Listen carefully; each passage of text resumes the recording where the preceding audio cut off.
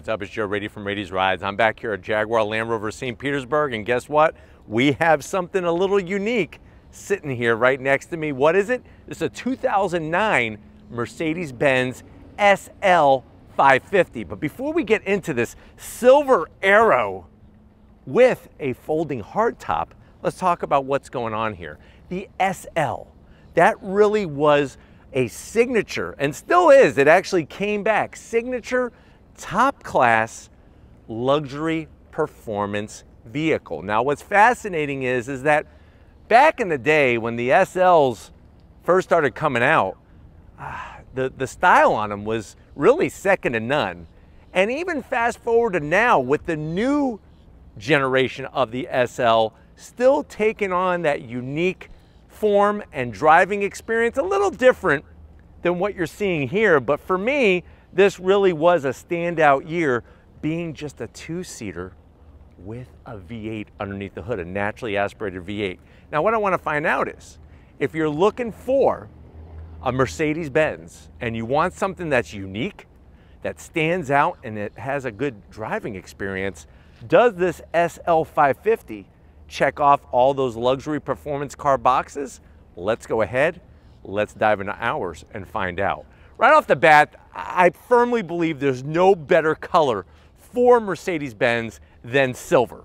Yes, there's others, white and black, those look good, but silver just fits it. And what's fascinating is that if you know your racing history, back during the earliest of Grand Prix days and sports car racing days, you actually had your car painted based off of what country you were from with the car. So silver was the color of German vehicles. And that's one of the main reasons why I think it looks so good. It's just part of that heritage. Now at the front of the business, for 2009, the SL did get a refresh. They changed up the headlight design. Instead of having more of the rounded shape, they kind of went a little bit on the angle side of things. You do have projector beam headlights inside the headlight housing. Working our way down, we even have fog lamps nice and low. But one thing that they did that we're gonna have to zonk is the fake vent in the lower corner. They could have just kept that smooth. Just kept it smooth and I would have been fine with it. Even the way that they worked the lower lip all together into the front fascia just keeps it a clean design. And that's one thing I've always liked about German vehicles, especially during this time period. The designs are just super clean. Now, as we come across that iconic badge, the Mercedes-Benz Silver Star, that arrow-shaped design, focusing on the three different forms of transportation that was produced. You do have functionality in the center.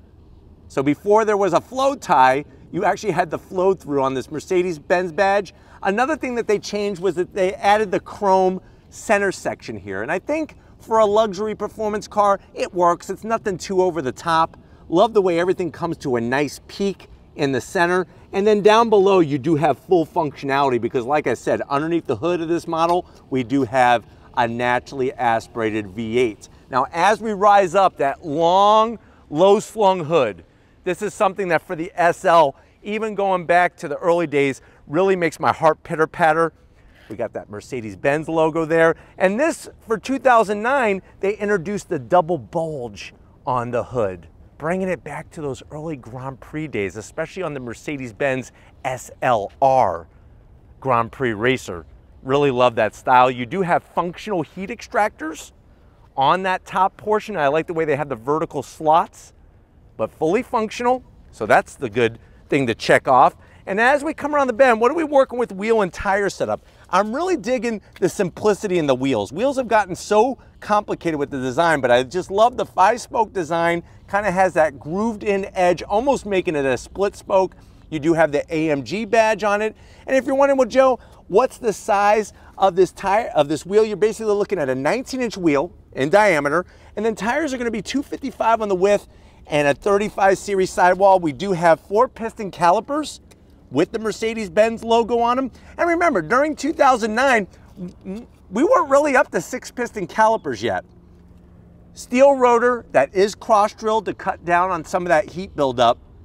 But definitely, like I said, the silver with our silver SL just looks super clean and really just makes my heart pitter-patter. Now, as we swing it around, I want Steven to show off this venting here. Now, it isn't functional, so I am gonna zonk it, but from an aesthetic standpoint, looks spectacular. That part of the car, I feel like, is a little piece of artwork.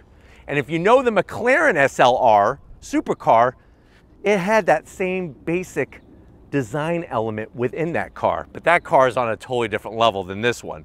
Now, you do have color matched on the mirror caps, the lighting in the side mirrors. Up top, we do have a glass roof. And remember, what's crazy is that this is a folding hardtop. So you have a glass roof and it's a folding hardtop. The roof does not open, the glass does not open, but you do have that kind of blending of the different materials. Color matched on the door handles. And I like the way that they work the side skirt, the way it drops down a little bit. But really for me, the body lines start here and the way it flows down the side, just, I love it. I absolutely love it. Now out back, you're still working on a 19-inch wheel. Tires out back are 285, so you actually have more rubber to meet the road, and the sidewall is a 30 series sidewall. So even in 2009, we were talking about rubber bands that were put around these wheels. We kind of rise up. I love the way they have the body line right through the fuel filler door. And then as we swing it around back, it's that silver rainbow that starts at the A pillar and flows all the way back to the rear pillar. Nice large glass window for the back. And this one, because it's not an AMG SL, it doesn't have any extra spoilers or anything like that, and I'm okay with that. Simple SL 550. This is back in the day where the 550 actually stood for something, and you'll see when we pop the hood. And then dropping it down to parking lot level, you do have these stainless steel exhaust tips. I gotta zonk this fake vent garbage here. I don't know why they should have just painted it silver, and then you have that nice little lower bumper area. But let me know in the comment section if you're digging this older style of the SL. While you're doing that, let's go pop the hood and see what's powering. All right guys, we got the hood popped. You do have hood struts. There it is. Now you do have a large engine cover, but it's tasteful with the Mercedes Benz badge, a little bit of silver, and that V8 nameplate. And like I said, SL 550, it means something. This has a 5.5 liter naturally aspirated V8 pumping out 382 horsepower, 391 pound-feet of torque. It is mated to a 7-speed automatic transmission, 0 to 60 in about 4.9 seconds, top speed 155 miles per hour, MPGs 13 in the city, 21 on the highway. She is heavy though, because she is a folding convertible hardtop. She weighs 4,220 pounds. Now, if you want more performance, they actually offered AMG versions of this vehicle. One of my favorites is the black edition. That thing is just downright sick and ultra sexy. But why don't we go ahead, we got V8 power, let's fire it up and hear what it sounds like.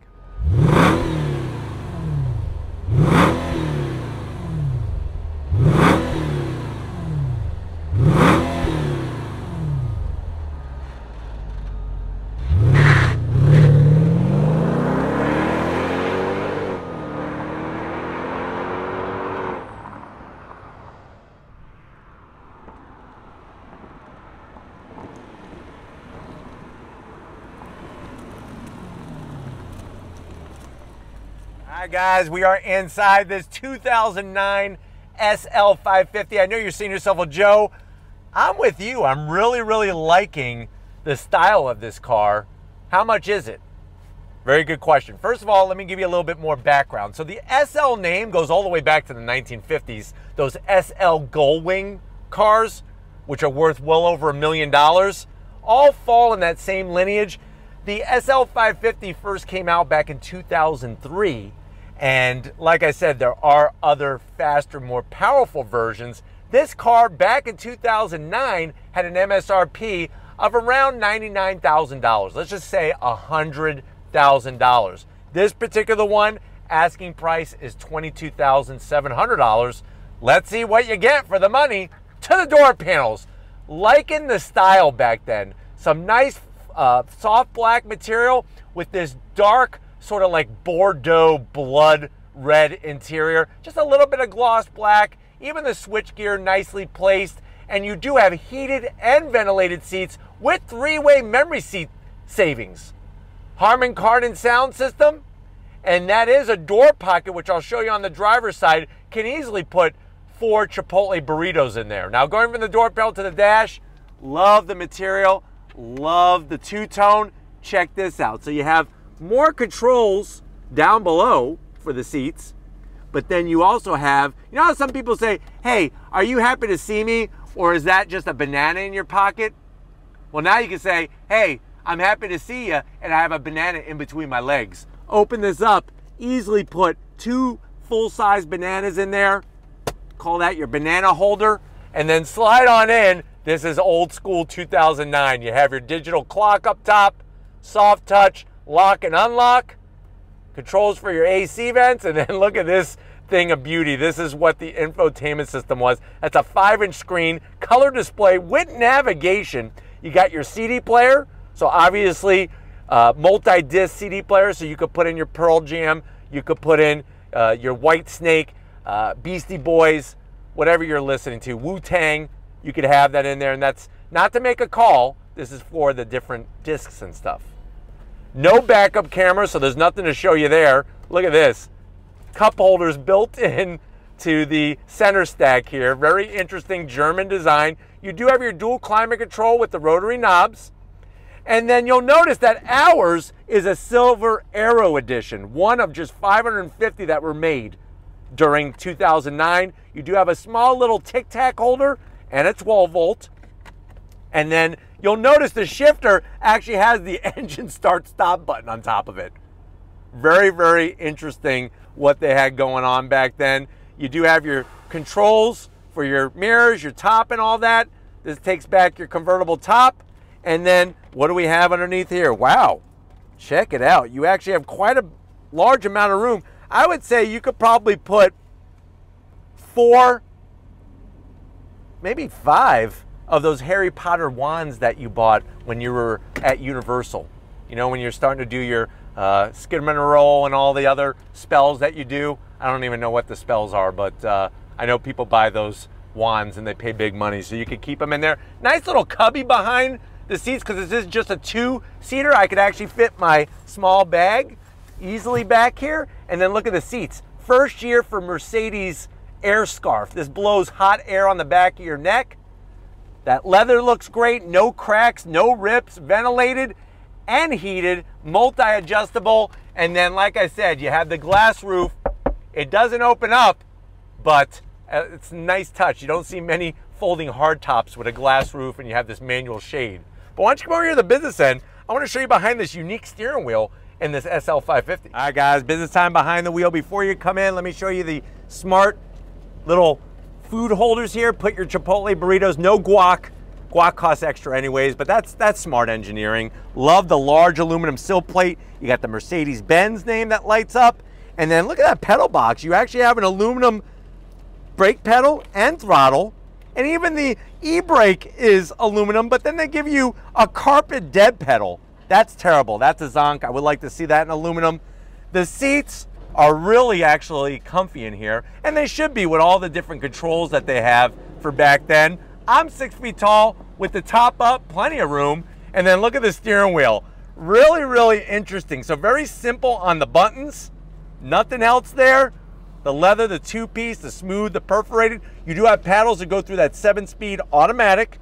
And this is a power tilting and telescoping steering wheel. And then we just have analog gauges, which is all I need. Nice white face, backlit LED, tach, speedometer, fuel gauge, and coolant gauge, which is really nice.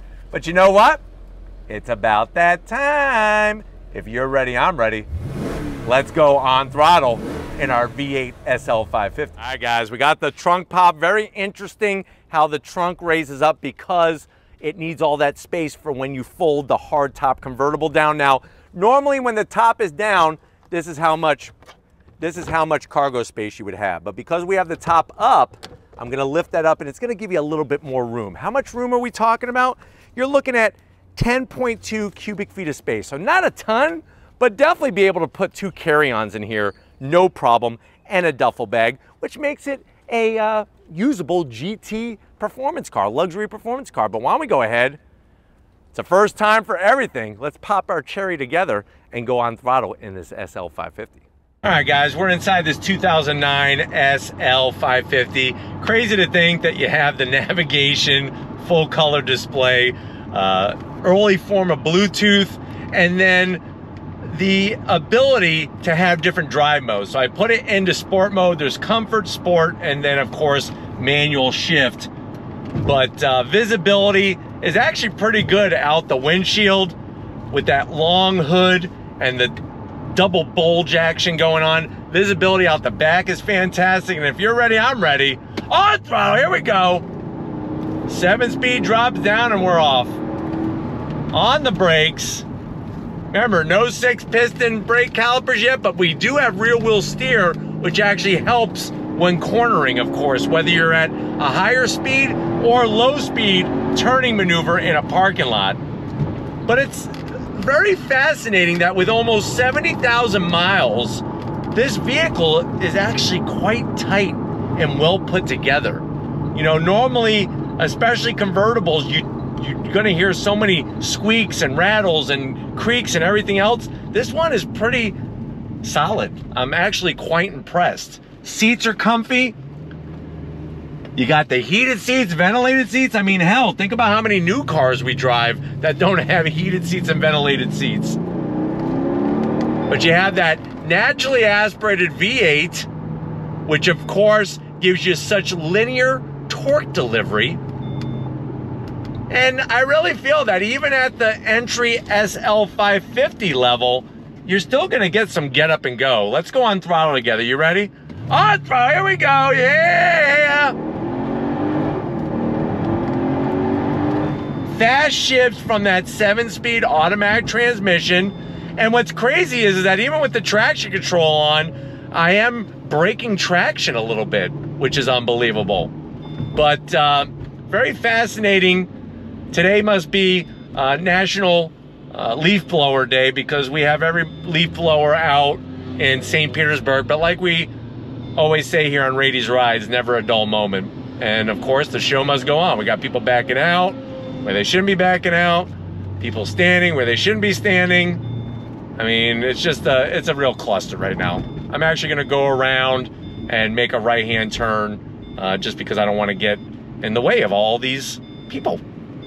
It's like National Leaf Blower Day, I think. I think I'm supposed to buy him a gift or something. But good feedback from the wheel. It's actually not real loose and floppy like you would think. Are you ready? On throttle, here we go. Just enough sound from that V8 all the way out to the 6,500 RPM red line. And like I said, the handling, it's quite impressive with the rear wheel steer.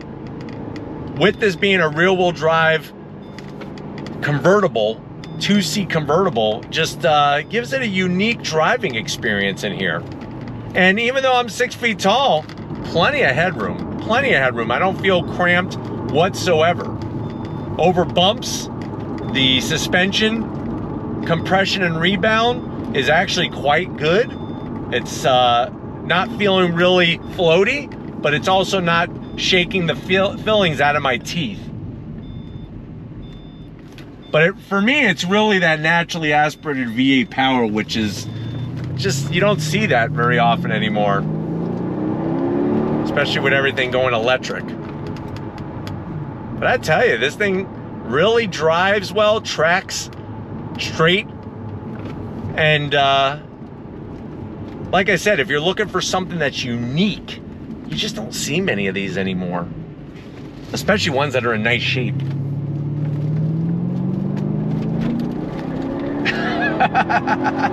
Chirping tire's a happy tire. Let's do one more on throttle. And then we're gonna head back to Jaguar Land Rover St. Pete. All right, from a dead stop, you ready? On throttle, here we go. Nice. I tell you, it does a great job of handling the power, and also the shifting is just really superb. I'm gonna show you how easy a U-turn is, especially with the rear wheel steer. I mean, look at that.